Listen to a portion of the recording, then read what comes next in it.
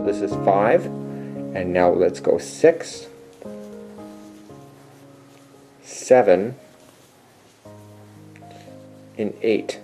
Just the way that that first one is bending over, just like so, makes it look like you need to put another one in, but in actual fact that's why I'm having you count. So now let's slip stitch in, so you have your 8 coming through and through, and voila, there's your flat spot again. So let's just cast off on this. So we're just going to trim the material over the hand like I normally do, and just going to pull through. And if you feel more comfortable tying it, I don't ever really tie it, but because I know that I'm going to work this into a blanket, what I do is that I just put it over the top, just like so, and I throw it back over. And so what's going to happen is that when I go to sew these all together, that this straggler here is actually going to get caught within the sewing, therefore never come loose. So it all depends what you're using it for. This is one of the techniques. It's called weaving, and when this is part of the V, so I would normally go around that twice just to let it stretch a bit and then come through. So there you go. So you can see there you now have all 8 sides, just like the one in the pattern. Now the one in the background was really thick yarn. This is a 4-ply Bernat. So now what I'm going to do is I'm going to teach you how to do this little square really quickly. And so if you're feeling like really adventurous, now also too, see the center point? That would look amazing if the center was a different color, because this here is kind of blocking this, so you could actually have like almost a sun or anything. You can change your colors at any time. Don't be limited to what you see on my screen, and you'll notice that both sides of this pattern look completely different. So you'll have to decide when you're going to sew these together on what side that you prefer over the other. So let's go and start the little square. So this is the bonus video if you want to do an Afghan and attach it with little squares. Let's begin our slip knot. And again, this is compliments of AllFreeCrochet and Mikey's Mail. So we're just going to slip your slip knot on, and now let's count 3. So this does not count as 1, so let's grab the material. 1, 2, and 3. And you notice my hand never left the actual starting point, because I don't like to let that go, because I know exactly where the stitch is. So let's this counts as 1 double crochet, so we're just going to grab the material and going into the very starting stitch, which is the slip stitch, grabbing the material, pulling it through, pull through 2 and 2. And now we want to have clusters of 3, so this is now considered 1 and 2, and let's go in again to the same stitch, because we're going to work our way around a circle. So this is 3. So now we want to turn a corner, just like you see there. Okay, or just like you see over there, you're turning a corner, and every time you turn a corner in a granny square, it's 2. So 1 and 2, and now let's go back into the center point again, the very first stitch, and we're going to put 3 more double crochets in a row. And you can just see that I've just naturally done it without telling you, is that I want to keep the straggler in control and caught. So when I go to stick my hook in, I want to make sure that my straggler is laying on top of the hook. Therefore, when this material comes around, it actually secures it into the position, so that I can safely cut it later, because whatever's hanging left out of the square is far beyond where it was tied. So let's turn another corner, so 1 and 2. There's also granny square tutorials available on Mikey's Mail and AllFreeCrochet.com, even AllFreeCrochet YouTube site as well.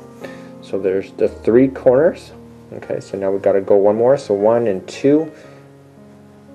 Whoops, that was 1 and 2, and going into the center spot again trapping that straggler into position.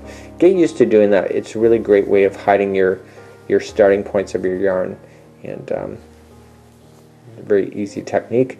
And now we have all sides created, but we don't really, because we have this gap, this one, and this one. This one's missing because we have the chain 2. So 1 and 2, and now let's slip stitch into the very top of the first stitch available. So I'm just gonna, what I'm gonna do now, you can see this hanging out, just grabbing your scissors, just trimming it. There. Now it's gone, and voila, you'll never see that again. And now let's begin our next step. So this is 1 revolution. This is only 2 revolutions, ladies and gentlemen, what you see here. So this is a really easy way of putting something in between all your octagons.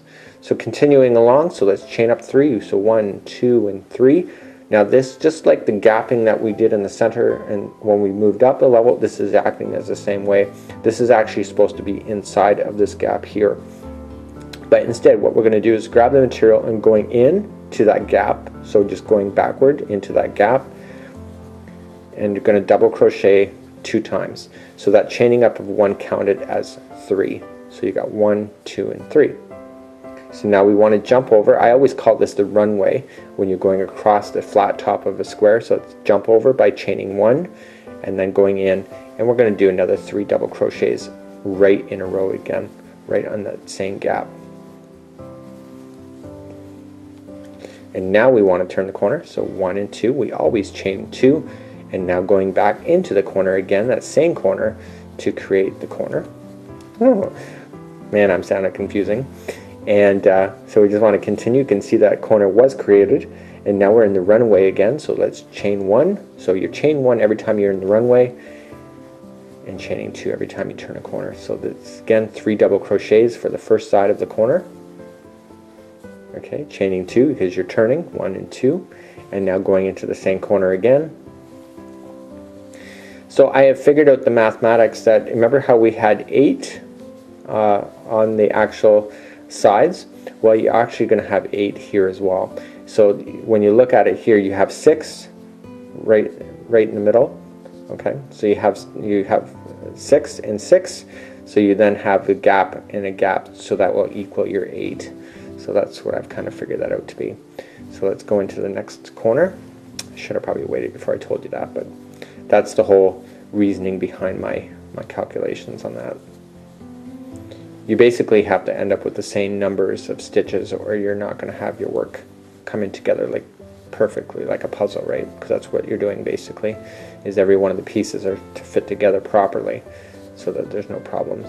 So again, runway, so chain 1, and now you're going to already notice that you did the first part of this, so now you're going to finish off this corner with 3 double crochets in a row. And to finish off the corner, you have to then chain 2 to finish it. So 1 and 2, and now going in, grabbing the material, pulling it through for a slip knot. So through and through, and now you have your corner. So now you can just cast off with this as well, just over your hand. And again, what I do is I just pull it out, and I just wrap it twice around the actual corner piece. So pull it a little bit snug. So just wrap it around twice. And this is called the weaving technique, and I just weave it in top of the top stitches. So just sticking your hook in, grabbing the material, pulling it through, over, and through. And I tend to always go back at least beyond this first gap, no matter what size of square that it is. And I always go around the gaps twice, just like so. And then I just finally finish it off.